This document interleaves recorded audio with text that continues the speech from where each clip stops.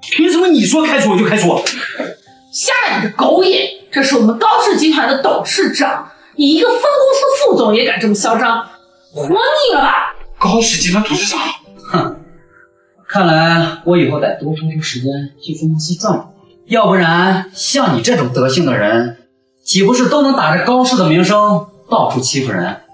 我公司的名声岂不是要臭了？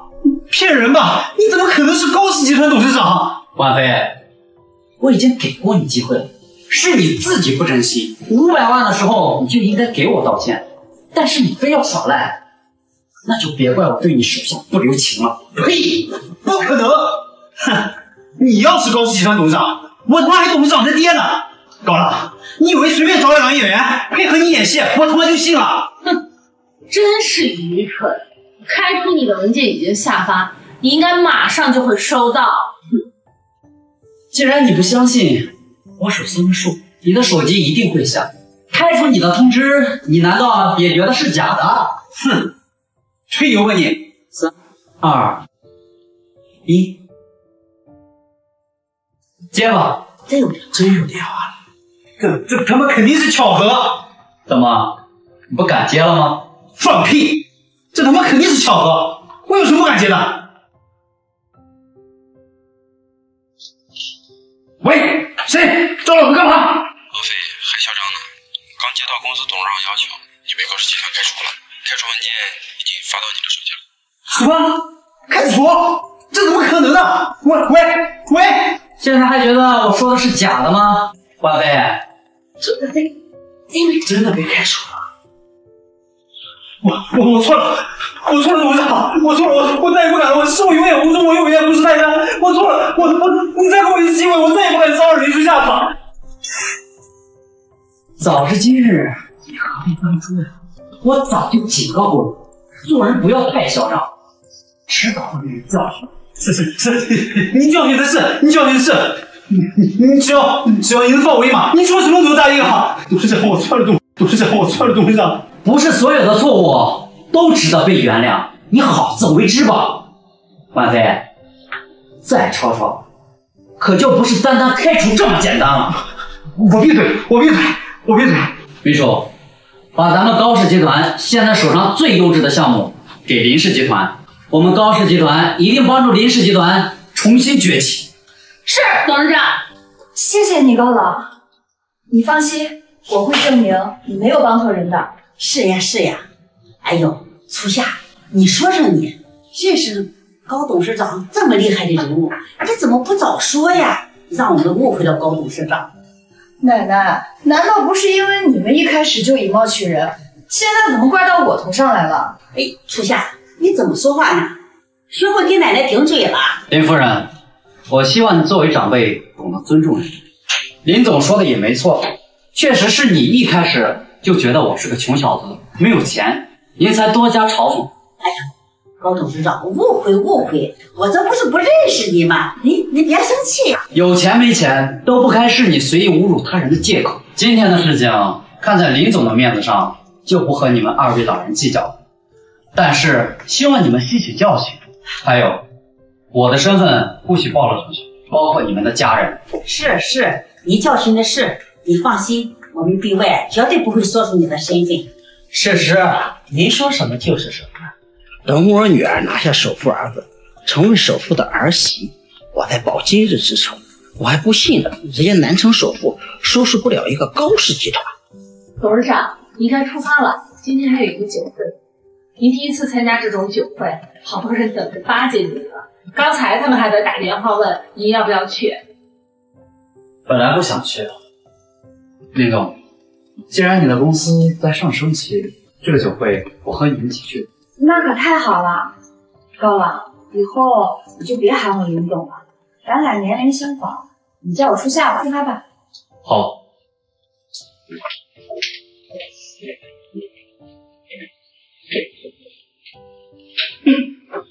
这个死丫头，什么时候攀上了高枝，也不告诉我们一声，让我们在这丢脸。行了，现在也只有高冷能帮得上我们的忙了。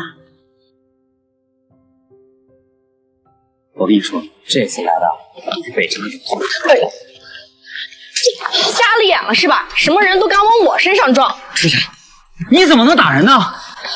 哟，这不是高家村克死爹和哥哥的灾星高朗吗？你不是村东头宋二叔家的宋玉吗？你现在怎么变成这样了？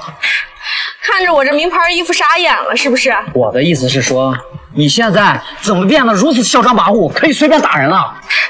我打你的女人你心疼了，她活该，谁让她撞我的？我不是故意的，而且深究的话，明明就是你的错，我都躲着你了，你还往我这边走，而且我都跟你说对不起了，你还动手打人，是不是你更过分？宋玉，你该给初夏道歉。高朗，你算老几呀？你让老娘道歉，老娘就道歉，真是可笑。你。哎呀，亲爱的，你终于来了！这两个人他欺负我，你快来给我评评理。谁呀？谁敢欺负我张顺的女人？张氏集团总裁张顺。林初夏，哈哈，原来是你这个不识好歹的落魄总裁啊！怎么回事？你一个即将破产的落魄总裁，竟然敢在大街上欺负人？我没有，是你女朋友撞的我，还动手打人，欺负人的明明就是她。你胡说！我没有，亲爱的，真的不是我。林初夏，你觉得我会相信你吗？识相点，马上给我女朋友道歉。我告诉你，今天我们可是一帮上层领导，请了高氏集团的总裁参加酒会，别耽误我们时间。耽误我们时间的话，要你好看。真是想不到，酒会还能有你这样的人。你晓得谁啊？我教训人的时候，轮得到你说话吗？亲爱的，这个人啊，是我们村出了名的灾星，家里穷得揭不开锅了，没想到还攀上了富婆。你怎么说话这么难听？你给我放尊重点。不过高朗啊，你怎么眼神不太好呀？攀上了一个快要破产的富婆。原来是个穷小子啊！林初夏，没想到你还有养小白脸的癖好呢啊！不是，你们误会了，你别乱说，我和高朗不是那种关系。行了，你们一个落难狗，一个穷小子，倒也般配啊！确实挺般配的。看来今天这个酒会也没必要参加了。如果都是他们这种狗眼看人低的人的话，你骂谁是狗呢？给你脸了是吧？看我今天不打死你！现在给我跪下道歉！一个穷鬼也敢和我堂堂张氏集团大少爷叫板，我可告诉你，今天这里是我们上层人的主场，你一个乡下来的穷小子根本没有资格进。对，赶紧道歉，道完歉赶紧滚。宋玉，你自己也是农村人，你男朋友这么看不起农村人，你不反驳也就算了，还这么帮衬着一起贬低农村人，你真给村里人丢脸。高朗，你别胡说，我早就不是农村人了，我有自己的美容院，我是城里人，你别挑拨我跟我男朋友的关系。我最后再说一次，马上道歉，不然的话我可叫保安赶人了哈。大庭广众之下被赶出去，那可是丢大人了呀。我和初夏会和你道歉。你们别太过分了。好啊，林初夏，那就别怪我手下不留情。保安，过来，把这两个狗男女给我赶出去。是，张少。你们两个狗男女竟然敢对张少不敬，真是狗胆包天。哼，真是活该。动作快点，拉出去。你们一定会后悔的。放开我们！你凭什么抓我们？我们不是酒店的客人吗？你们怎么能这么对待酒店的客人？把他们嘴给我堵上！真是吵死了！拉出去，好好教训一顿，让他们两个看见我张少以后得绕着走。真是让你们不知道天高地厚，敢在老虎嘴边拔牙。宝贝儿，我们走吧，我们还得见高董事长呢。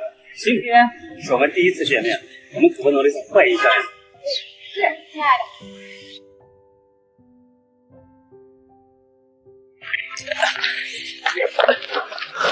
初夏，你没事吧？你们就是这么对待酒店客人的吗？我没事，就是他们太嚣张了。对不起啊，因为我的身份连累了你。不是你的错。少啰嗦了，没有钱就别来这种高档酒店，被赶出来丢死个人了。就是，多丢人啊！哎，站住！哎，我说你小子有完没完？谁让你们走了？欺软怕硬，你们就是这么当保安的吗？哎，我说你小子有完没有完啊？我今天就好好给你们上一课。喂，秘书，现在马上给我换了景泰酒店门口的保安，开除，今天就滚出酒店。是，董事长，马上办。哎呦，我刚刚可是听张少说你就是乡下来的穷小子，还在我面前装上了。就是啊，你以为是谁啊？打个电话就要开除我们，真是笑死了！哎，笑死了！哎，我奉劝你们，犯了错还是赶紧为自己的错误买单。高老可不是你们能随意招惹的人。哈哈，哎呦，臭娘们儿，你还冲着胡家回上了？你以为我们不认识你啊？现在北城所有人都知道，你林初夏就是一个马上要破产的落难狗。拿开你的脏手！看来你们还真是一身恶习，落井下石，狗眼看人低，这就是你的职业素养。我呸！你一个连正经工作都没有，靠一个快破产的女人养着的穷小子，还给我们谈职业素养，有什么资格呢？你们就是只凭自己的想象，用龌龊的心思去揣测别人。你怎么知道我没有工作？行了你，别在这给我们装逼了，我们可不吃这一套。老子警告你，你们别在这吵吵闹闹的，否则我们兄弟手下可不留情面。不是啊，抓你滚吧，滚吧，滚吧，滚吧，滚吧！董事长，你没事吧？哎呀，董事长，您来了怎么也不说一声啊？董事长，蠢货！董事长，这几个税务没有冲扰到您吧？经理，你手下就是这么区别对待客人的？作为酒店安保人员，不弄清楚事实真相就随意听从别人指挥，将客人赶出酒店，你是怎么教导的？不，董事长，我的错，我以后一定不会再让手下犯这种低级的错误，我错了，董事长。你们这些混账！你们还有什么话说吗？对开除你们的决定有不满意的吗？哎，我错了，董事长，我有眼无珠，我再也不敢了，求你放我一马吧。董事长，我不想被开除呀，我家里还有欠款没还清呢，你把我开除了，我怎么办啊？现在才知道求饶，你们真的以为所有的错误都可以被原谅吗？董事长，我错了，你原谅我吧，我错了，你原谅我吧。董事长，我马上就给他们结清工资，让他们滚，让他们马上就滚。你们好自为之，以后再让我们看见你们狗眼看人低，我一定要你们好看。哦不，再也不敢了，董事长，我今天差点让你们两个害死，滚！董事长，理解。初夏，走吧。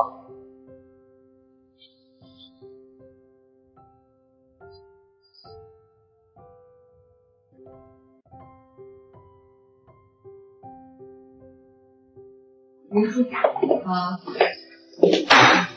高长，林初夏，谁让你们进来的？我不是让保安赶你们走了吗？就是，你们怎么敢偷偷溜进来？是不是活腻了？哼，我们又没有偷，又没有抢，光明正大进了酒店，怎么就不能来了？不来了？就是，你以为所有人都和你们一样不讲道理啊？林初夏，这可是我们上等人该来的地方，你一个快要破产的人来这凑什么热闹？就是林初夏，你当这里是什么地方？还带一个野男人来？你们放尊重点。我林初夏当初独领风骚的时候，你们都还是些小喽啰，现在只是暂时站在我面前罢了。我记得你们这些人当初可都受过初夏帮助的，你们现在这么落井下石，不怕遭报应吗？这位啊，可是林初夏现在的小白脸，一个乡下来的穷小子，吃软饭的，他当然要处处讨林初夏的欢心了。张顺，你闭嘴！你胡说什么呢？我说了，我和高朗不是那种关系，高朗也是开公司的，而且比你们都厉害。是呢，真可笑。林初夏，我看你是疯了。北城集团最厉害的人物，除了我们大家都想结交的高氏集团总裁之外，都在这里了。你们厉害，我们怎么没听说过还有这么个人物？林初夏，他也就是吹吹牛罢了，他还活在自己的总裁梦里呢。高朗，你今天也算见了世面了。这里的人物，你一个穷鬼是见不到的。今天见到了，算你三生有幸。哼，是吗？我并不觉得。你们真的以为你们自己已经很厉害了？难道没有听说过山外有山，人外有人吗？就是，我奉劝各位还是低调点，不然迟早会后悔的。两口子还配合的真好，还真不唱不随的。张总，今天这两个不速之客擅自闯入咱们的包间，该怎么惩罚呢？是啊，我们总不能这么轻易放任不管吧？我们得在高董事长来之前，好好处理掉这两颗老鼠屎。你们真是愚蠢！林初夏，我觉得王总和周总他们说的对，你们两个祸害，擅自闯入包厢，今天我们非得给你们好好上一课才行。你们想干什么？我劝你们别太嚣张。怎么，高冷害怕了？亲爱的，我看这样吧，这两个穷酸鬼一身臭气，臭气熏天的，不如我们给他洗洗。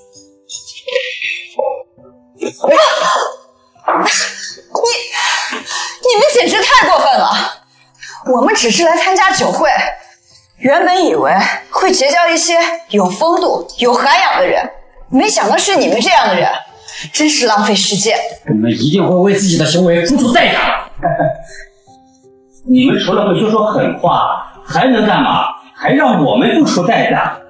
亲爱的，拖得好，周围的空气都新鲜了呢。林初夏、高朗，既然你们想结交我们这些权贵，总得拿出点诚意来吧。就是林初夏，得有诚意啊！你这没有诚意的，还想结交我们这些人，你也太天真了吧！现在看来也没有必要结交你们这种素质的人，不配和我打交道。你说谁没有素质？还这是我们的地盘，你跟我小心点说话。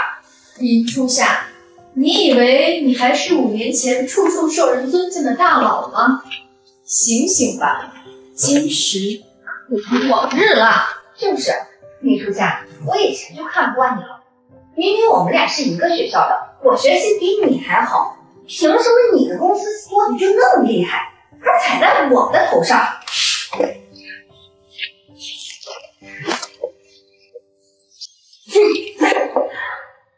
就你们这群小肚鸡肠的人，还想和高氏合作？下辈子吧！臭小子，我就是林初夏，跟你有什么关系？高朗，王琦，你一定会为你今天的所作所为付出代价的。还做梦呢，林初夏，今天有我们几个在，不能和高氏集团合作的人一定是你。你看看你，穷得连拜见高董事长的礼物都没有。你再看看我们。林初夏，看看吧，我们这些人的礼物，那可都是最贵重的，没有千百万根本拿不出手。你呢，就带了个野男人来参加酒会。林初夏，高朗可是灾星，你现在越混越惨，估计啊就是被他影响的。你们这些人还真是愚蠢到家了。哼，你们真的以为你们能和高氏集团合作吗？真是不知道天高地厚。那当然，我可是给高董事长准备了价值500万的帝王翡翠玛瑙呢，诚意这么大，我不相信高董事长不同意啊！哼，我现在就告诉你，你张氏集团是第一个被高氏集团剔除的，而且永远加入黑名单。还真是可笑，你算哪根葱啊？你以为高氏集团还是你们家开的？你说什么就是什么。也许高氏集团还真就是高朗他开的。林初夏，我看你是真的疯了吧？高朗他姓高，你们就以为自己真的有总裁命？我告诉你们，别做梦了。就是，高朗有几斤几两，我还不知道呢。好，我就让你们明白你们自己错的有多离谱。我一个电话就能让你张氏集团被拉黑。张总，这穷小子还在耍着你玩呢，是您能忍？怎么，你们怕输呀？怕输？哼哼，老子长这么大还没有怕过谁呢。你一个电话，老子要是没有被拉黑，高朗、林初夏，你们可是要付出代价的。对，你们不仅得跪下来给我们把鞋子舔干净，以后啊还得当我们的狗。哎呀，好玩！我看咱们就陪他们玩玩吧。到时候后悔的一定是你。秘书，现在就把张顺、张氏集团拉入黑名单，把手头上和张氏的合作都给我收回来。现在就通知下去，高氏集团封杀张顺。是，董事长，我马上就办。张顺，这就是你要付出的代价。戏演得不错呀，但是你觉得我们会戏吗？高老，你现在怎么还干起撒谎吹牛的事儿了？你爸要是在酒泉之下知道呀，非得气活过来不可。就是一个乡下来的穷小子，也敢这么嚣张，我还真是见识了。是不是说谎？你会知道，狗眼看人低，就该付出代价。行了你，我也懒得看你演戏了。这样吧，你识相点，给我们大家敬个酒，道个歉，我们呀也就不为难你了。林属下，你们现在过来给我们跪着敬一杯酒，我就放你们走，如何？你们还真是死到临头了，还蠢不自知。林属下，你不会真的指望高朗这个骗子吹吹牛，我就会被高氏集团拉入黑名单吧？蠢货！林初夏，你要是不想破产，还想继续发展你的公司，你就应该好好巴结巴结我们几个。拿开你的脏手！处理了张顺，下一个就是你。你别以为你能跑得掉。还敢跟我动手？你个臭小子，我忍你好久了，你别跟我蹬鼻子上脸。对，王总，打他，他就是欠教育。哎，真是没见过这么不要命、上赶着找死的穷小子。看见大佬好好巴结着，真是作死！臭小子，今天我就要打死你！董事长，竟然敢对我们董事长动手，你活得耐烦了！你初夏、高朗，你们敢雇人来闹事儿，真是胆大包天！我告诉你们，你们等着，等高董事长来了，有你们